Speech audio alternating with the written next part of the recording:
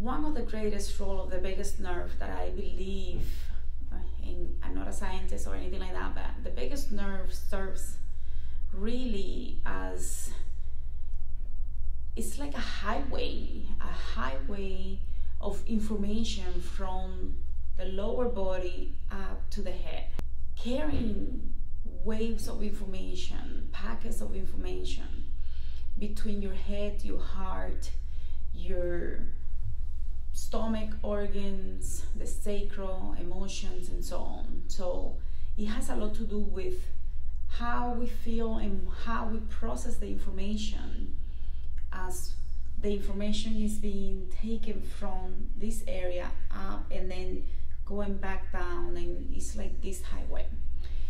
So why is this important is because if you know anything about the Alta major, that is right back here, and you know that the vagus nerve is also back here, if your Alta major is compromised, that means that the information coming from the head or coming up and to the head or from the head down is going to be bad information. So what does that mean? Is that our body may be reading information from whatever we have attached here and creating a lot of issues, thoughts, sensations, even memories of whatever is attached here, the energy that is attached to the Alta major, that our body believes is ours because it's now attached. So now it's ours and we have to work through it.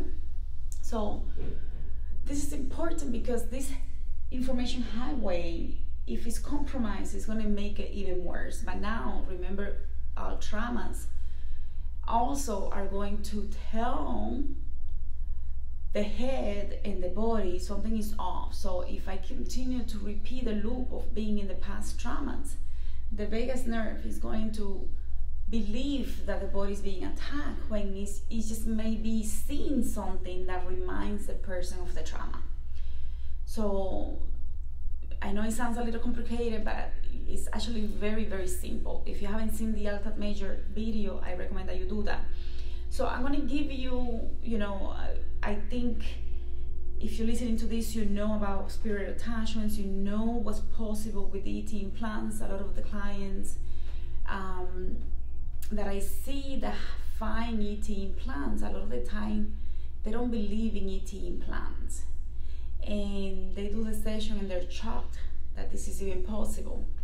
So whether you believe in it or not, if you're here, it's for reasons. So maybe you just want to know how to clear your Alta major and your vagus nerve without having to do some of the things that, you could do spiritual bath, you could do healing sessions, you could do breath work, you could do specific massages, but really what we need is for us to be able to tell the vagus nerve and the Alta major, the body's safe, you don't have to work so hard, let me come into my body, let me be present in my body and retrain the vagus and the Alta major, even when you have entity attachment and ET implants, because once you retrain the body to feel safe and alive and connected and present, these things won't have anything to attach to tell the body something is wrong. So they might fall off or they might disappear on their own.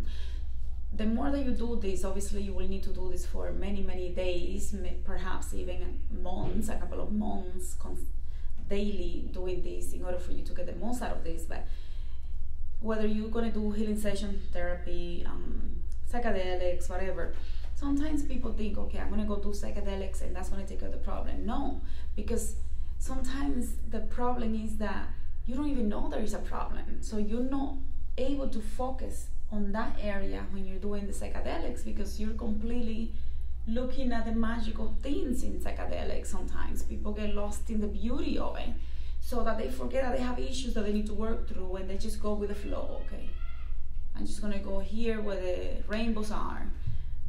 So it's very hard to focus on the issues because you tend to be like, oh my God, this is possible. And then 2 weeks later, you're back to the same issue. So if you have issues interpreting information, if you have issues feeling like your body is always tense or anxious or rigid or feeling small, or if you have a feeling that something just is really heavy here, or if you do meditation and then you notice, oh my God, I feel like something is here, like I can feel it actually. And that might be your body letting you know there is something here, energy stuck that we need to move, whether it is from trauma, spirit attachments, or ET implants, right? So it could be a combination of those things, or physical injury to the area, or whatever it may be. So one of the quick ways that you could do this every day, 5 minutes every day, is by simply closing your eyes and you're gonna start breathing from your stomach. So you're gonna use just your nose, and then we're gonna continue with the mouth for a few minutes. So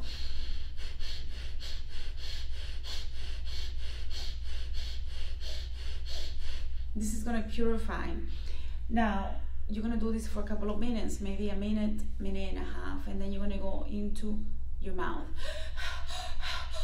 So it's like panting. Some people might call this the breath of fire, or conscious connected breathing, or heart center breathing. Doesn't matter what you call it. You're purifying the nostril, the energy, the air pathway, and then you're going to use your mouth only so you can focus on your emotions. So when we use the nose only, sometimes we tend to get lightheaded too fast, and we might be purifying, but we don't even know what we're purifying. But when you start using your mouth especially, you're going to tap into because the breath of fire is more to move toxins out. You could do it to come into your body and feel your body and sensations. When you're doing the mouth breath work, you're going to really start working with your emotions. That's why I love the mouth breathing technique, because you start working, you become more aware of your sensations and emotions attached to those sensations if you're curious. So just make sure that you have plenty of space here to do the breath work, so that you're not like this, but you like this or like this. And just feel your stomach and your heart going up and down.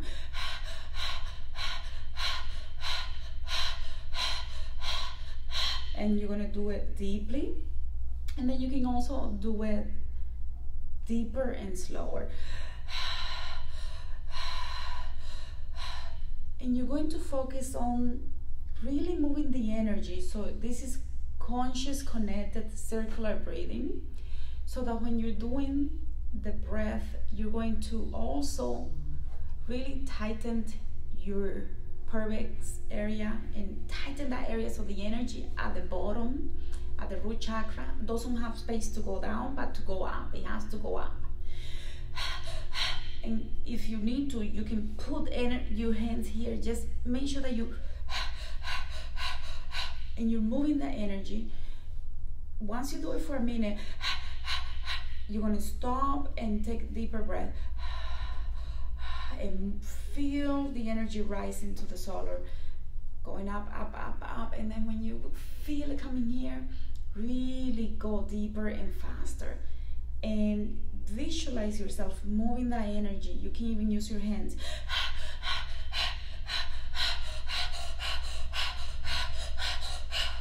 It might be too much to do everything all at once, but do one thing at a time until you get, within a week, you're going to be able to do everything. Then within a month, you're going to be able to move the energy, move the energy. And you can feel it in your hands leaving you. So this is a very beautiful experience. I really hope that you take advantage of it. This is one of the best ways that I think that we can clear the vagus nerve and the Alta major at the same time, so that information can flow, new neurons can be built, and you can feel amazing and alive, and you start feeling in your body. You want to come into your body. And while you're doing this, towards the end, I am safe in my body, I am alive, I feel happy, I feel connected, and really feel that in your body. And you're retraining your body to all the organs to be in harmony with those statements. So basically you're self-hypnotizing yourself. Maybe you want to start there. I am safe in my body, and just hold that. I am safe, right? So you're going to think that while you're taking the breath, and feel what that feels like in your body, to feel safe in your body. All right, I'm going to leave it here, and I'll see you all on the next one. Thank you so much.